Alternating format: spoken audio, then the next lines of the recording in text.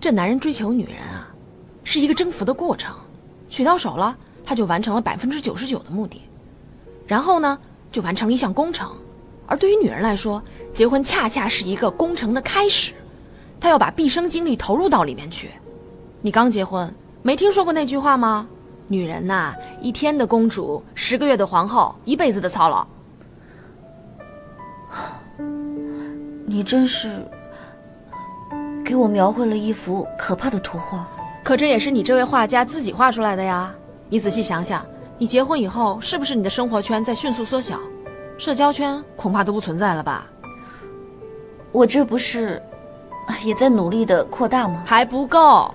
不过，你知不知道你特别像一个人啊？谁？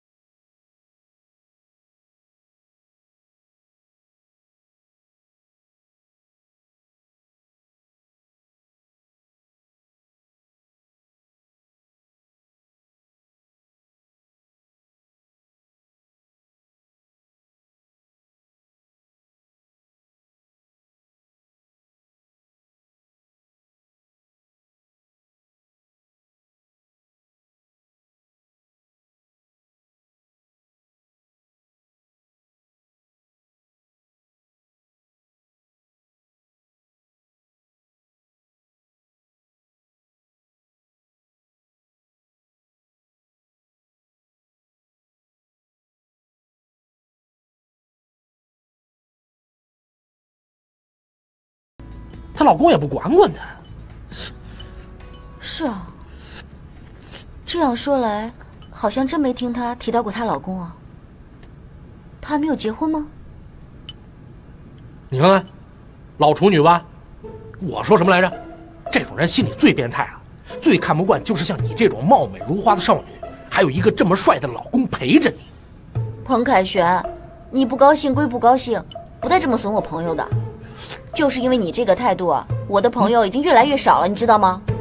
我的生活圈子啊正在急剧缩小，这是不行的。看来这个人得加入黑名单了。哎，你要不要吃点？我不吃。哎，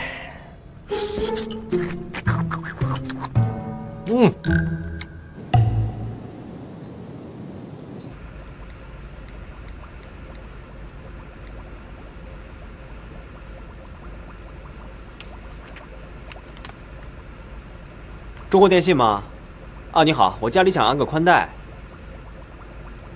啊，对，是不是你们这儿最快啊？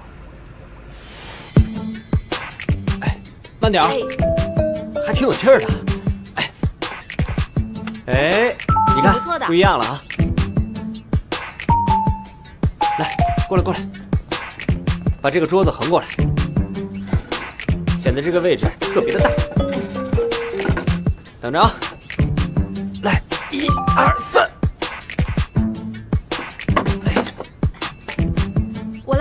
我来。不错。师傅，哎，那个网弄得怎么样了？快了，别着急，一会儿就好了啊。是吧？谢谢啊。啊，哎，不客气。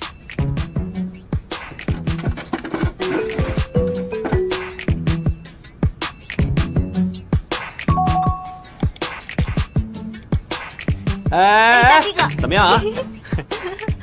打这个，这个不是不是，厉不厉害？厉不厉害？太棒了，这个网速太快了，刺激。你看，哎，别动别动，打这个打这个，这个，哎，干嘛呢？打这个打这个。回来了，老婆。哎呦，别老看我，你看看这个家呀，那怎么样？书上说，经常变换一下家具的格局，有助于生活的新鲜感。怎么样？还有一个惊喜，来，过来看看，咱们家的网速啊，天翼宽带，那网速快得跟飞似的。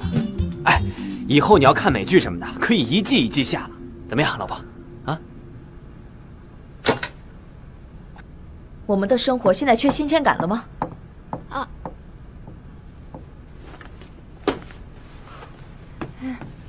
姐，你看，我们今天忙了一天，没有功劳也有苦劳，是吧？对吧？就是。我说小秦，从明天开始你就不要来我家做了，我给你结1个月的工资。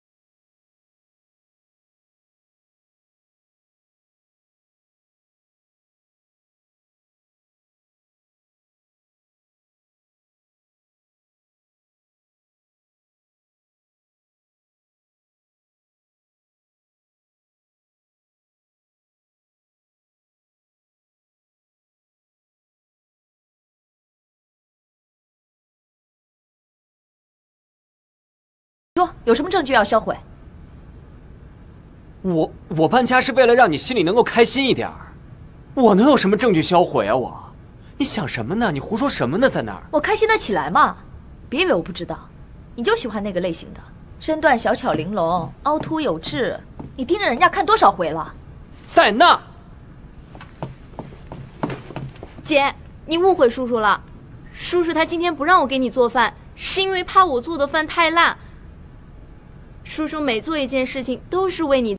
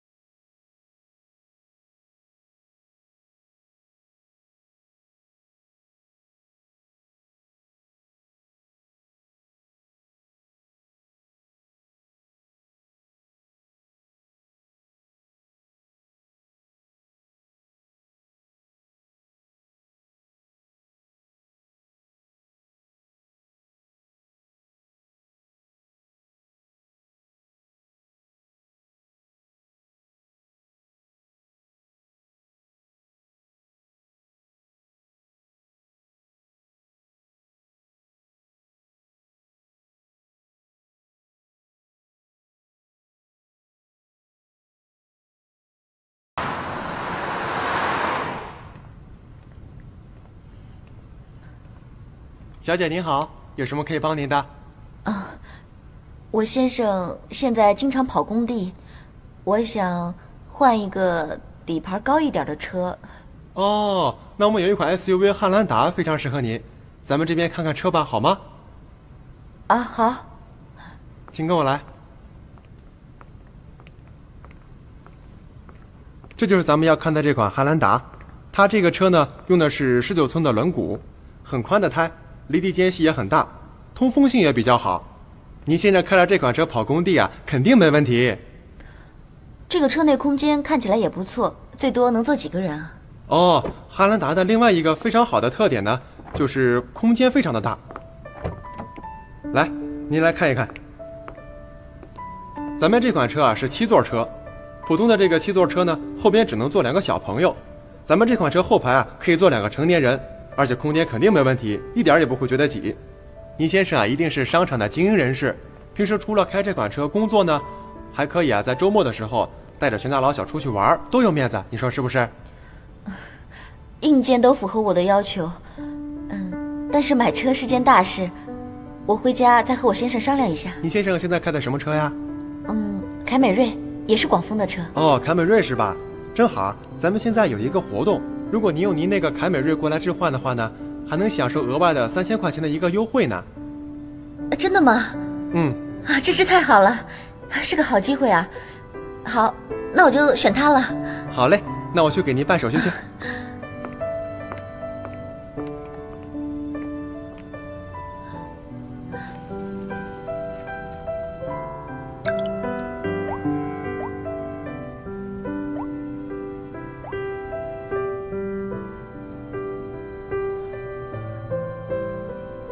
老公，前2天你不是说想换车吗？我今天给你选了一辆，一会儿你过来提车吧。我们挑个日子，喊上刘栋、戴娜、梅梅他们再聚一次，显摆一下。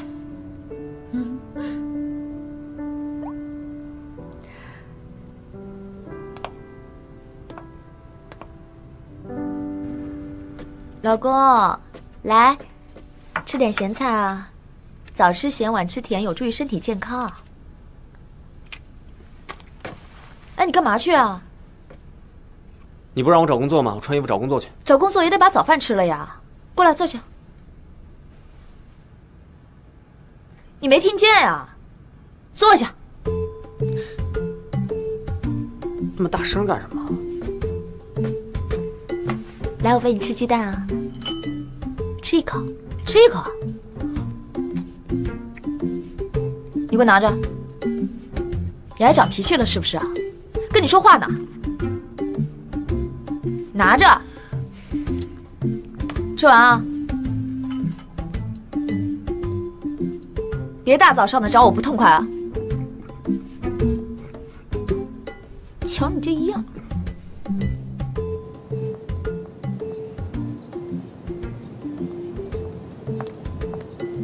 你确定不用我捎你一段？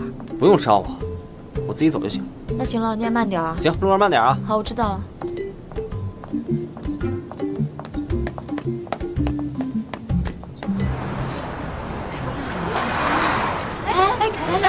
哎，别挤呀！哎，这有那素边，你能不能站他们上排队呀你？真是的。你快点上来，你别挤我。谁挤你？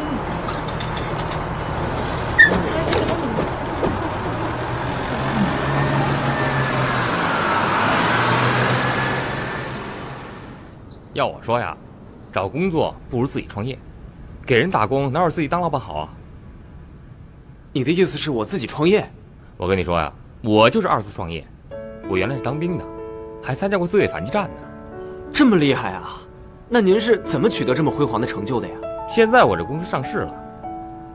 至于说我是怎么到这儿，学呗。当兵的就一条，敢冒险。做生意人啊，那也就是这个，有冒险精神，有赌的欲望。哎，你对这个怎么样？我行啊，我首先就有冒险精神，我还愿意赌，所以我这不是想到您这个公司里来，看看有没有什么合适的工作能给我安排一下吗？不瞒您说，我这公司啊，基本上就这2类人，一类就是文秘啊、办公室啊，甚至于营销人员啊、财务人员啊，这些啊，我找的都是女的，工作简单，也比较听话，是吧？是。另一类呢，就是管理人员和技术人员，这呢我找的都是男的，可是对不住您了，都是高学历啊，起码也是硕士，好多还都是海归派，就英语你就够呛啊。那苏总，您看，我还能有别的能干的吗？别的就什么保安、清洁工什么的，你也干不了啊。我能干，真的，保安我也能干，清洁工我也能干。我之前就是体校毕业的，我这体力没问题。真不好意思，这些都包给专业公司了。啊？那您这意思是，我是白来了 ？No， 我给你指条道。哎，你明白了吗？我不太明白。我的意思呀，我这公司没你适合的职位，你可以给自己一个适合的职位呀。您的意思是，我自己开公司？哎，这样吧，资金方面我可以给你想办法，只要你考虑好了什么项目。是。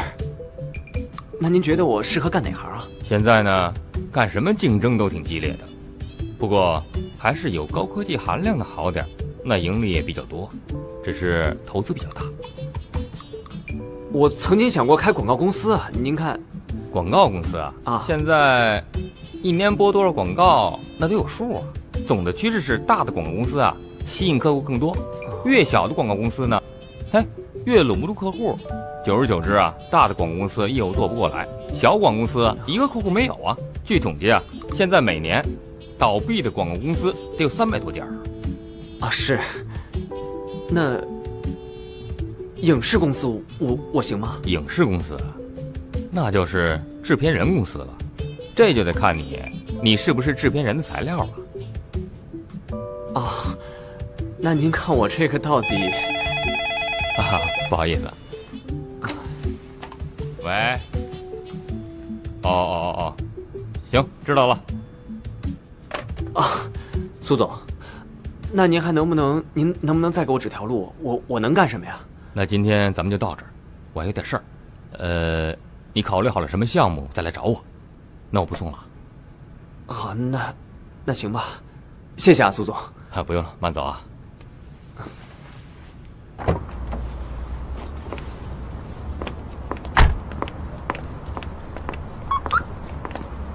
哎呦，刘董，你怎么来这儿了？没有，我找朋友谈点工作的事儿。哼，哟，这新买的呀，这车真棒哎！这不 SUV 吗？那个宽敞一点。哎，哪天开这车咱们2家出去玩玩？哪有心情啊？我现在工作都没找着呢。哎呀，心情别那么不好啊！行了，站着说话不腰疼，赶紧忙去。哎，对了，刘董，潇洒一点，生活是一天一天过的。再见。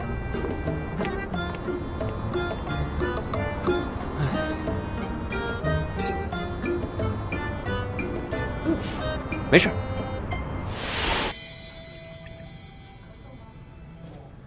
来也！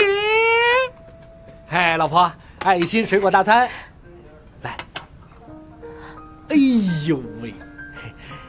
哎，老婆，我啊今天碰上刘栋了，就在我朋友的一个合作方那儿。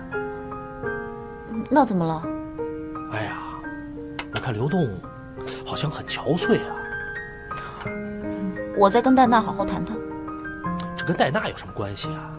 我告诉你，就是刘栋他自己压力大。戴娜就是刘栋的压力。我有办法了，美美。再吃一个。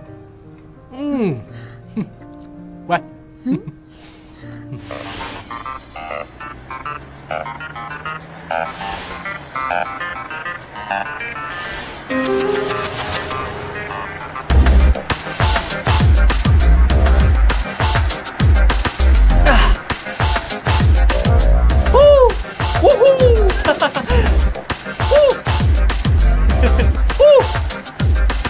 哎呀！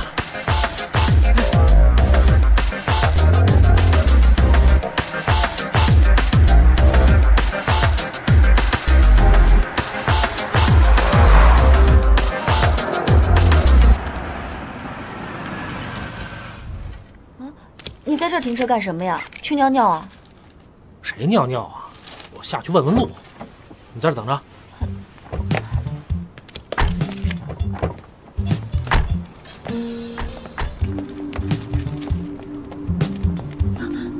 你真丢人，不是说认识吗？干什么呀？多丢人啊！你才丢人呢！哎，你会不会开？要不你开？哎，你干嘛呀？这不出来玩吗？荒郊野外的，你干什么呀你？于春晓，我告诉你啊，当面训子，背后训夫，这可都是在论的。别生气了。你知道为什么现在女性越来越独立自主吗？因为绝大多数男人都靠不住。肯定能找到路的啊！别生气了，别理他。没事了，没事了啊！哎，师傅，麻烦问一下，那个河边的烧烤地怎么走啊？一直走，就那边是吧？是是。好，谢谢。哎，哎，没事了，我们走错了，走吧，跟我走。没事了啊。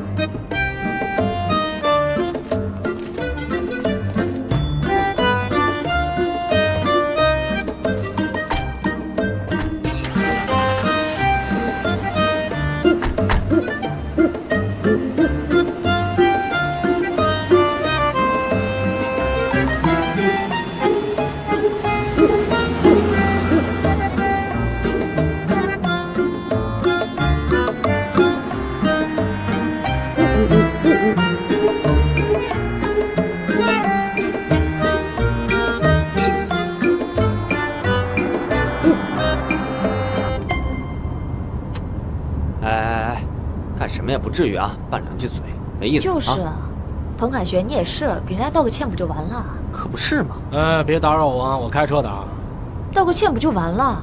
道歉？谁给谁道歉？哎，你还来劲了是不是啊？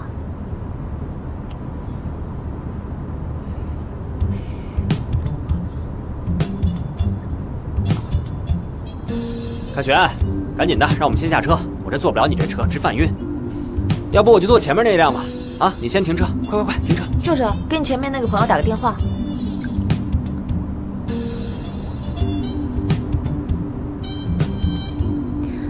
喂，哦，你的车开慢一点，我们上你的车，停一下啊。那没事啊。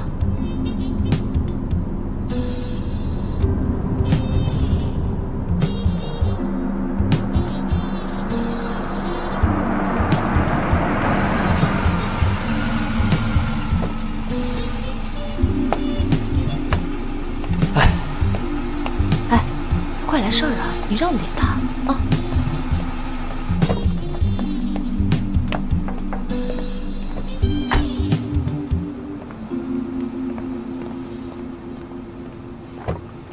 哎，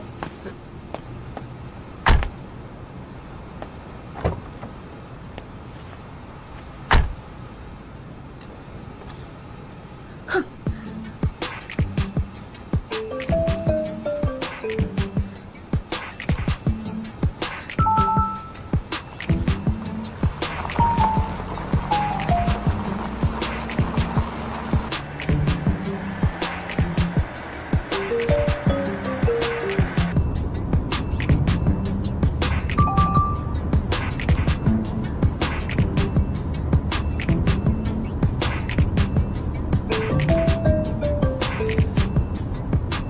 你打算到地方之前都不跟我说话了是吗？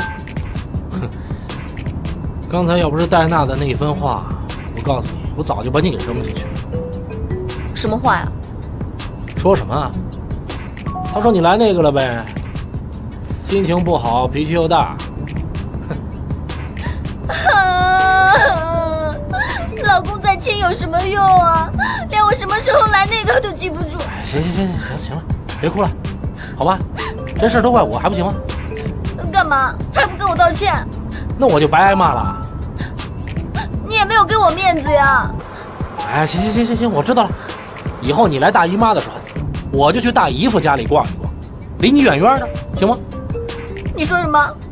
远远的，要更体贴才对。哎，好了，打在我身，疼在你心，宝贝儿，喊你。哎。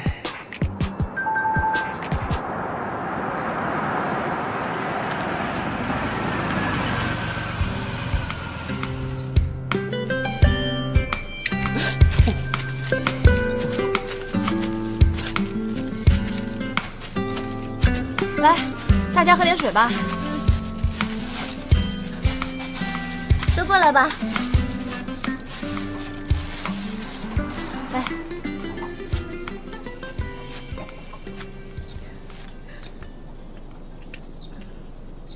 那我正式介绍一下，这位就是梅梅。啊，久仰大名，我是戴娜。春晓总说咱们俩有点像，我看倒不一定。老公，老公，刘栋，哎，过来一下。怎么了，老婆？哦，这是我老公刘栋。哦，你好。你好，我刘栋。听于春晓经常提起你，特别了不起，自己开一公司是吧？嗨，就是一个服装公司，在温州有个厂子，借鉴了大牌的设计。小生意。看你说的太谦虚了。那个，我老婆也挺了不起的，京城著名的画家。你见过没办过画展的画家吗？行了，你们两个别吵了。这位是我老公啊，彭凯旋是吧？文明不如见面。哦，你好，彼此。你不用搭理他，他认生。怎么说话呢？那你们先聊着。老公，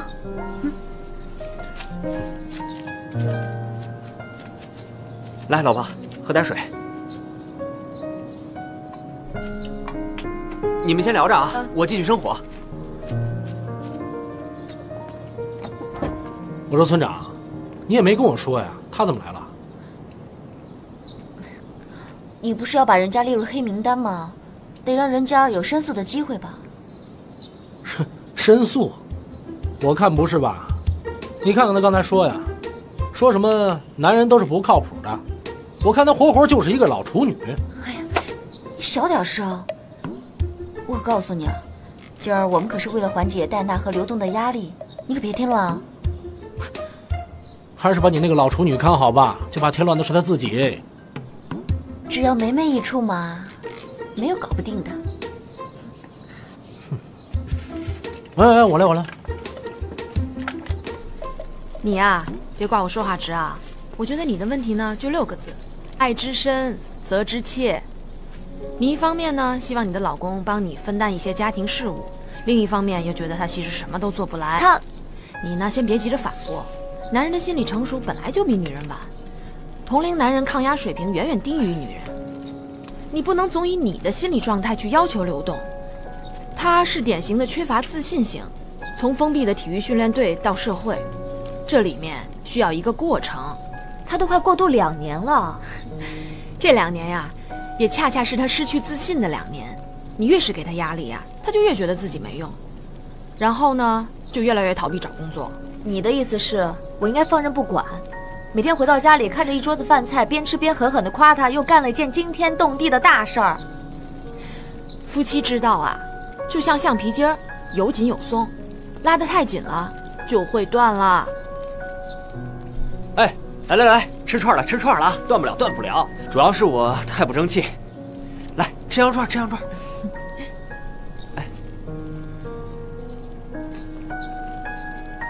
哎，那什么，你们先聊着啊，我再去烤一点。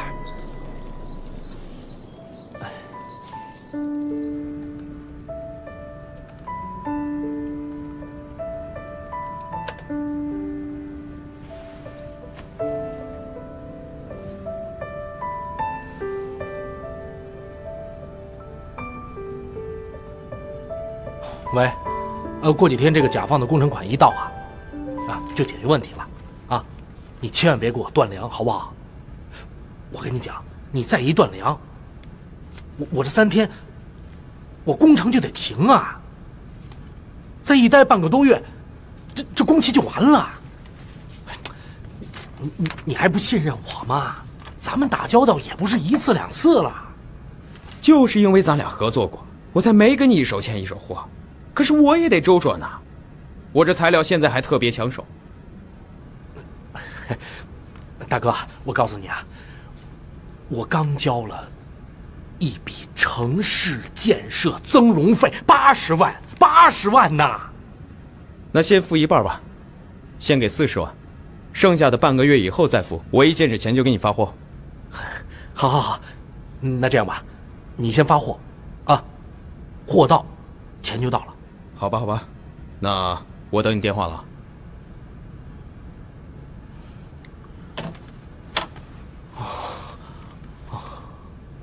周会计，我们那账上还有多少钱？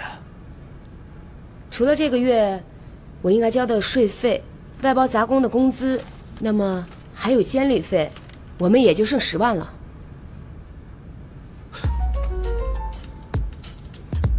就剩10万了？对，就10万了。哎，这10万块钱不能动啊！你帮我再看看，还有谁欠咱们还没还的？有是有，可他们都说下半年才能还。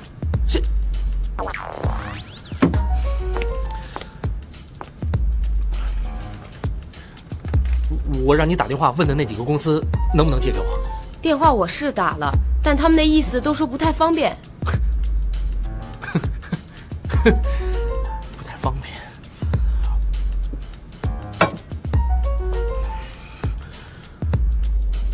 你今天忙什么？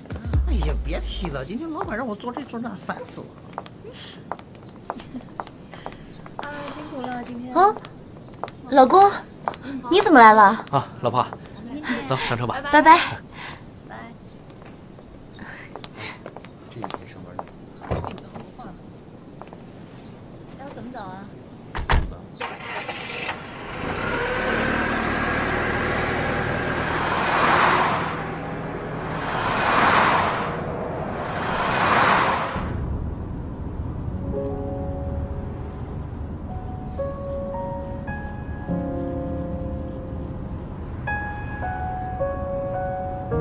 你怎么一句话都不说？没什么。你卡里还有多少钱？什么意思啊？我现在要用。我上次不是跟你说过吗？要尊重我的隐私，这可是我的私房钱，有5个部分：1是当姑娘时存的，2结婚时你们家给的，3我平时的工资奖金，4是你给我的，5我的小外快，这就是全部了，没有别的了。我没问这个，就问问你有多少钱。你今天怎么了？你现在到底有多少钱？一共8万多。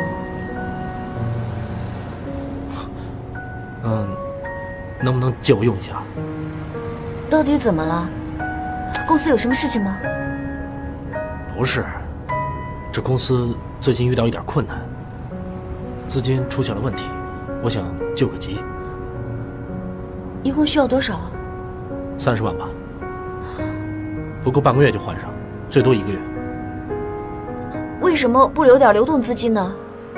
哎呀，再大的公司，它也有资金上的困难。我这不是救个急吗？临时资金不方便用。不能跟朋友借一下吗？你也不是不知道，有些好朋友啊，是在最为难的时候才可以用，只能用1次。现在已经很紧要了。现在不是至关重要吗？所以只能找自家人了。可是就算有我这8万块钱，还差22万呢，剩下的你怎么办？走一步看一步吧，现在想不了那么多了。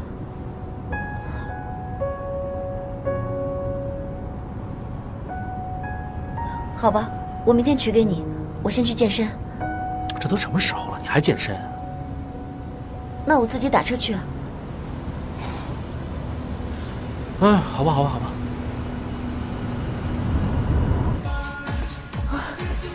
我今天真是出了好多汗呀。你觉得累了是吧？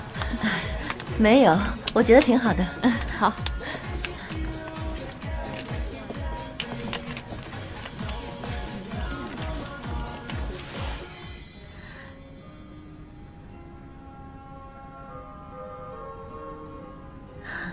那个，梅梅，你能不能借我22万啊？一晚上心神不定，就为了这事儿啊？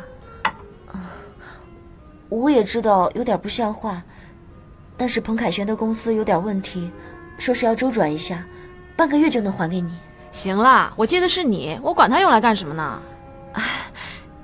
我真是没想到你答应的这么痛快。为什么不借啊？太谢谢了。那个什么，我把我们的住房抵押给你。你烦不烦呐？你给我，万一弄丢了，我还得赔。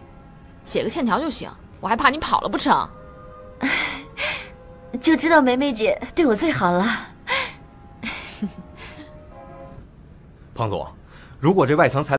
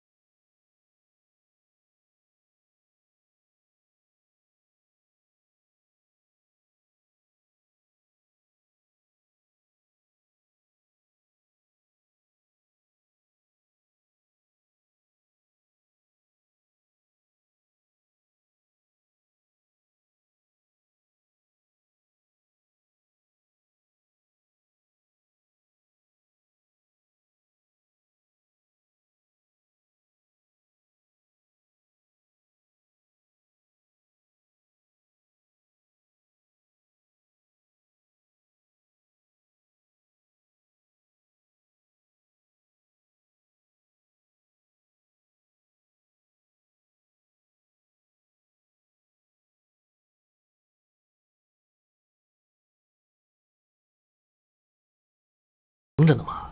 我说了多少次了，没有要紧的事不要来我公司。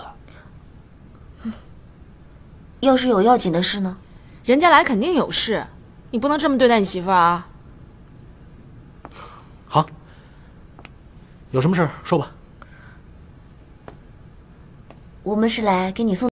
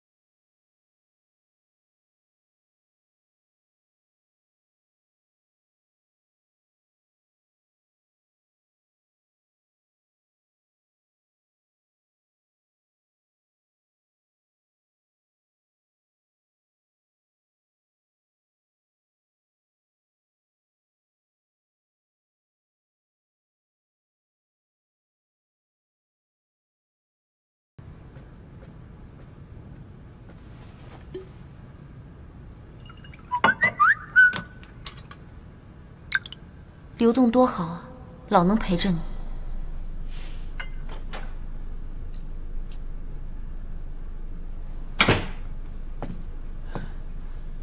老婆，我回来了。吃饭了吗？啊，没吃呢。那怎么也不打个电话回来啊？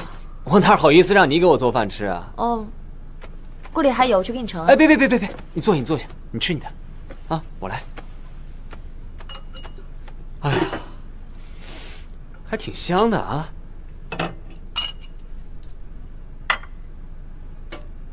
那个，我去找苏总了，就是那个孙总给我介绍的那个。哦啊，然后呢？他们对我的计划不是特满意，觉得不是特别好。我知道，我本身也不是看老板那块料。也是我有点急了。其实我也知道，像李宁这样的运动员，既拿世界冠军又穿世界品牌的，实在是凤毛麟角，哪能一次辉煌接着一次辉煌都在一个人身上啊？老婆，你先听我说完。那天梅梅的话有点道理，只是有一点啊，也是我给你的压力太大了，以至于你越来越看不清自己，找不到方向了。你的要求就是我的方向。